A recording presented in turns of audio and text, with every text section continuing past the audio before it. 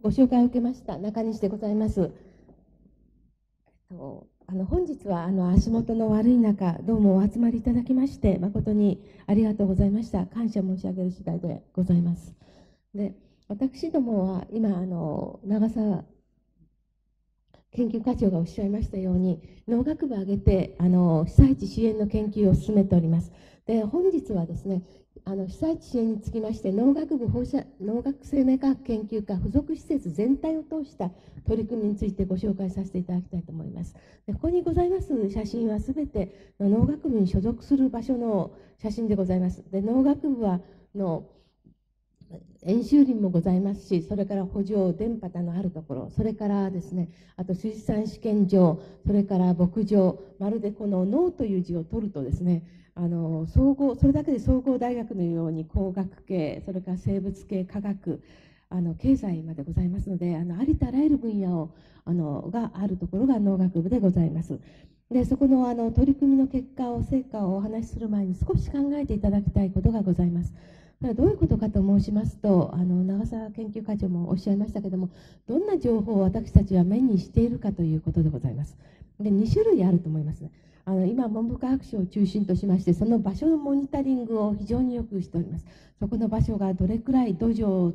水分も含めまして、水も含めまして、どれくらい放射能が高いかということを、随分モニタリングっていいますか、放射線を測定しております。もう一つがですね、食品の測定値です。私たちが食べる食品がどのくらいの放射能を含んでるんだろうかということで、これも非常にたくさんのデータが私たち目にすることができます。ところがですね、農業へする人たちへの情報、ここの土地を使ってこの土地はどうなるんだろうか、何を植えたらいいのか、植えたらどうなるかっていうような農業をする人たちへの情報っていうのが意外と少ないんですね。で、なぜかと言いますとですね、その大きな理由の一つでございますが、一次産業でございます。農業は一次産業は自然とともに歩んでるわけですね。産業をしてるわけです。で、ご存知のように自然というのは複雑でございますので、複雑な経緯の自然をですね、とても一つの専門から攻めていくということはできないわけです。それで私たちがそのグループになっていろんなことができるということをご紹介したいんですが、ちょっとですね、農業現場をこれをその自然を相手だということを考えていただきたいんですけれども、例えば農業現場を考えてみますと、ここで何か作っているとします。で、近くに山がありますと、やっぱり森林の専門家がいないと、その森林がどう変わっていくか、季節とともに変わってきますから、その情報も必要です。それから雨が降って流れてきますと、水がどんなふうに流れるんだろうか、氷土を流れるんだろうか、土の中を流れてくるんだろうか、はたまた流れてきたものにもし放射性物質が含まれているとすれば、それは土に吸着されるんだろうか、作物に吸われるんだろうかということも含めてですね、水の通り道も含めて水利の専門家、それからもちろん土壌の専門家、それから作物がどういうふうに育っていくのか、何をいつするのかというようなことも研究対象でございますが、どの専門家の人たち一人でもですね解けないんですね。やはりみんなグループになって自然を解明するっていう態度がっていうか、そういう姿勢が非常に大切となってくるわけでございます。それで先ほど研究課長も長澤研究課長もおっしゃいましたように、いくつかのグループができております。で、これも場合によっていろいろグループ分けをしたりしておりますが、これはその東京大学農学部におきます取り組みの組織図でございます。先ほど前田副学長からご挨拶いただきましたが、東京大学にも災害対策本部がございまして、本部長が前田先生でございます。で、農学部はですね、長澤農学部長のリーダーシップで2つのカテゴリーに分かれております。で、1つは高放射能の農畜水産物産業への影響、農業への影響、それからノン RI という、ね、被災地で放射線以外にもいろいろ回復しなければいけないところがあると、この2つに分けております。で、あとこれからお越しいただいてお話しいただく福島県の農業総合センターのパイプが太くといいますか、一緒に共同研究をさせていただいておりまして、こちらのいろんなことをご教示いただいたり、こちらも一緒に議論に加わったりして研究を進めております。でこの、6つ今グループを書いておりますが、時間とともにくっついたり離れたり、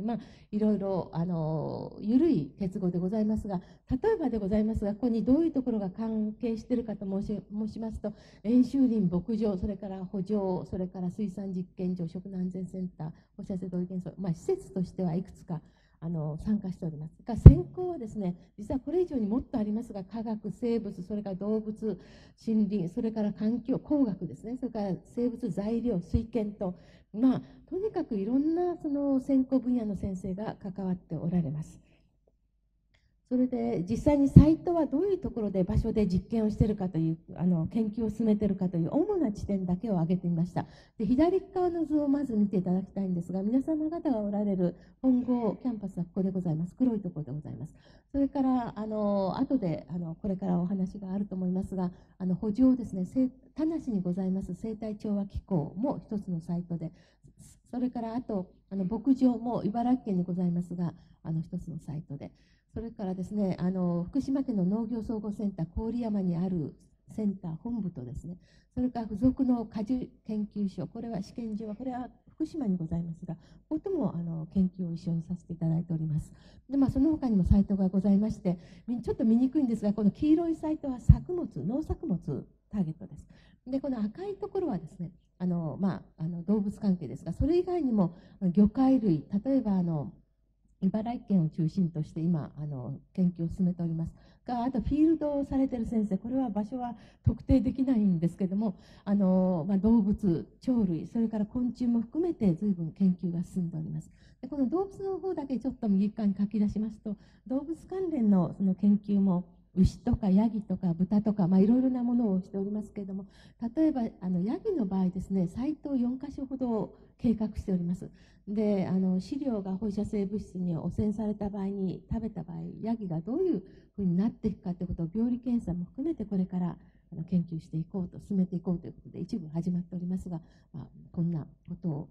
計画してサイトとして計画しております。で先ほど研究課長もおっしゃいましたけども、まずですね、3月の終わりの時点でどういうことができるか、そのボランティアベースでとにかく研究法計画書を出してくれということでたくさんいただきました。土壌、畜産、水産、フィールド、測定法、主なふうに分けますとこんなものがございますけれども、それらがですね、合計しますと大体40、50人の先生方が関与していると。で私たちのそのグループの研究の特徴は学生を入れないと。どうしても手伝ってもらわなければいけないときは別ですけど、原則として入れないと、被災するといいますか、何か内部被曝があっても困るということもありまして、それぞれ今日発表いただく先生はそれぞれ現場に行ってですね、自ら実験を行ってデータをきちんとまとめていらっしゃいます。ですから、教員中心のグループだということでございます。それで6月の最初にですね、2ヶ月弱の間に最初のデータをまとめて学術誌に出させていただきました。でそれは5つ報告として発表させていただきましたが、これは皆さん方読みやすいようにと思って日本語で出してございますが、5つのことで、これからあと話される先生方の名前も随分ここに出ておりますが、土から、それから小麦から土の溶出実験、それからミルクから低濃度汚染の場合等々についてすでに報告を出しております。でいろいろマスコミ関係でも少し報道していただきましたが、海外が結構多くてですね、先ほど研究課長おっしゃいましたけど、ネイチャーの7月12日以降のニュースに載りまして、それがこんなデータと一緒にですが、それを受けてロサンゼルス・タイムズも載せていただいて、イギリスは BBC の夜の10時のテレビニュースっていうのはフラッグシップニュースといいまして、そのメインのニュースなんですね。いろいろたくさんの方がご覧になるそうですけども、それに載せていただいて BBC の全米向けのラジオ放送も載りました。それからあとドイツからも随分来られて載りました。これは後で塩澤先生が話されると思いますが、一番私どもの最初のデータでですね、興味深いと思ったのは、もう測ってみますと、これ縦軸が深さ方向で横軸が放射能の強さですが、見えにくいと思いますが、最初が5センチです。表面から5センチ低いとこ下下方でですね、放射能がどれくらい、土の中の放射能がどれくらいあるかということですが、これで分かるように本当に表面だけ汚染されているということでございます。でこの中で少し私どものやはり最初に得られたデータですから、とても記憶に生々しいといいますか、主なところをほんの少しだけご紹介いたしますと、小麦のデータがございます。これは福島県の農業総合センターから入手させていただいた小麦でございますが、それを取ってきて放射能を測ったわけです。でまず最初、どういうふうに放射能が分布しているかを目で見たいということでですね、小麦を取ってきまして、茎とか葉っぱに切り分けたわけですね。でこれはですね、2ヶ月後でございます。3月が事故ですから 5月に取ってまいりました小麦です。ですからその2ヶ月の間に小麦って成長するわけでして、3月の時点で青々としてた小麦はこの葉なんですね。これ順に並べてあるんですが、他の葉っぱはその事故の後から生えてきた葉っぱでございます。でその上にこれは茎です。でこれが穂です。実の部分ですが、この上にですね、特殊なその放射能を感知して黒くなる、放射能が高ければ高いほど黒い像を作る特別な板がありまして、それを当てておいて、大体1週間ほど当てておくんですね。そうしますと、この中の放射能がどれくらいかという像が取れるわけです。写し取れるわけです。それが右側でございますが、先ほど申し上げました3月の時点で青々と伸びてた小麦の葉っぱだけですね、2ヶ月後でも放射能が高くて、あとはほとんどないんですね。ゼロではございませんが、でこれ非常に思い入れ深いと言いますが、これを拡大してみます。そうしますと、今の葉っぱですけども、左から疑似カラーをつけて、もともとの像はこちらですけども、2ヶ月経ってもしっかりと葉っぱにくっついてるわけですね、天井で。でなぜ天井が意義深いかと言いますと、もしこれがですね、植物体の中に吸収されて他のところに移っていくとしたら、いわゆる天流と申しますけど、移っていくとしたら中の葉脈を通ります。で葉脈っていうのは小麦の場合平行に縦に走っておりますから、必ずその筋が見えるはずですね。でその筋はほとんどゼロでございませんが、ほとんど見えず2ヶ月経ってもしっかりくっついてるってことは、もう落ちたものは強固にいろんなところにくっついてるんじゃないかってことを私たちに予測させるわけでございます。で実際に測りますと、これがデータでございますが、これはどういうデータかといいますと、葉っぱです。その3月の時点で青々としてた葉っぱが後に伸びてきた葉っぱで、最後に止め葉が出て、それで穂が出てまいります。ここは茎ですが、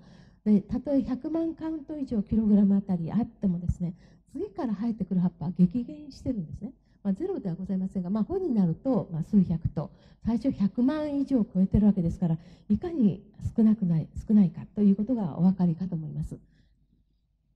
でこれがですね、これはアジサイ9月にいただいた、これは園芸学研究室の川端先生から福島で採れたアジサイをくださって、それを測っていました。それのでございますが、やはり放射能は点々とございます。でこれはリンドですけども、本当に何ヶ月経っても天井にきちっと吸着されてるなと思います。でこの葉脈が見える執行もなんとなく黒いわけですね。でこういう図を見せるとですね、お見せしますと、これは何だっていうことをおっしゃる方があるので、最後に1枚だけですね、これは日本アイスホッケー協会からのパンフレットからお借りしてきた図でございますけれども、天然のですねカリウム、皆さん方カリウムって身近かと思いますけれども、例えば肥料では窒素、リン酸、カリの3大肥料がございますが、カリウムはどんな形であってもその1万分の1が放射性なんですね。ですから野菜の場合ですと、だいたいカリウムは 1kg あたり200ベクレル出てまいります。今何十ベクレルとか100とか200を問題にしてるんですが、同じようにセシウムと同じように放射性のカリウムが天然に存在します。私たちも1人当たりだいたい4000から5000ベクレル出してるわけですね。放射性、天然の放射線を出してるわけで、それで取りますと白の葉っぱですけど、やっぱりぼやっと天然の放射能が見えるわけです。でこれバナナで、肉ですと脂肪のところに随分あるとか、あとじゃがいもとか生姜で随分あります。あと眼鏡をおかけの方はプラスチックのサングラスよりもカリの入ったガラスの方が放射線が出てるわけでございます。これ天然のものです。だからここにですね、ここにその今回のセシウムの量が少し加わるわけですね。大量に加わったり少量ですけど、ですから測定が非常に難しいってことはここから類推していただければと思うんですね。天然にこれだけあると。200ベクレルほど野菜ですとありますけど、その中の何十ベクレルまた数ベクレルを測るんですから、非常に高度な技術が必要だということでございます。でこれがまとめといいますか、最後のスライドでございますが、農学から見た被災地の特徴をもう一度考えていただきたいと思うんですね。で、被災地の約8割は農業関連、森林も含めたところでございます。ですから農学部のその総合的な研究のアプローチというのは非常に今求められているわけですし、私たちもしていかなくちゃいけないんですが、ただ自然が相手ですから非常に時間がかかるわけですね。今年採れた野菜、来年どうだろうと思うと同じ場所でするともう1年かかるわけですね。1年待ってられないので、もっと模擬した実験室でいろんな実験を行うわけですけども、時間もかかるということです。で、3月は雪の降る日もあったということは非常に寒かったというのをご記憶にあろうかと思いますけども、地面は雪に覆われているところも多かった。ですから雪の上に随分降り積もったと。で、畑で生育している作物はほとんどなかったわけですね。それでも生育していろんな草が生えていれば草に落ちて、その下の土壌よりも草の方が多い場合もございます。それからあと落葉樹にはほとんど葉がなかった。冬の間葉を落とすから落葉樹でございますけども、常緑樹の方に随分溜まって、落葉樹の土の方が常緑樹が生えてる下の土よりも放射能がたくさん落ちたと。それから降ってきた放射性物質はしっかり吸着する。これはいろんなものに吸着してですね、ほとんど出てきません。もう土壌の場合も後で塩澤先生おっしゃるでしょうけども、日に日にしっかり吸着されていきます。それとあともう一つ、この原子数が非常に少ない。あちこちで何ベクレルっていう言葉をお聞きになるかと思いますけど、1000ベクレルっていうのは1000個の原子を測ってるわけですね。ですから例えばダイオキシンというのが少し前いろいろ騒がしましたけれども、ダイオキシンの場合も測れるかどうかっていうのを原子の数に直しますと10の15乗個とかですね、10の10何乗個ないと測れないので非常に難しいと言われてましたが、放射能の場合は原理的には1原子から測れるわけでございます。ですから非常に少量ですから、普通の化学物質と挙動が違うわけですね。で、チェルノブイリとよく比較されますけど、向こうと土壌も違うし、生えてる植物も違います。向こうに水田などないわけですから。ですからしっかりと日本独自のですね、今回のデータをきちっと蓄積していくことが大切かと思います。あまり馴染みのない方は花粉と同じように考えていただいて、で外にむき出しのところですね、家の屋根とか土とかそういうところにたくさん降ってきたと。ですから案外と家の中は安全なんですね。降ってきてませんから。ですから例えば防護服着て家の中に入るなんてことはしないで、入り口できちっと外を覆ったものを取って中に入ればきれいな暮らしもできるんですね。でそういうことも類推できるかと思いますが、ちょっと余計なこともお話ししましたが、農学部としてはしっかりこれからも研究をしていきたいと思ってますので、現場に役立つ被災地支援研究を続けていきたいと思います。どうもありがとうございました。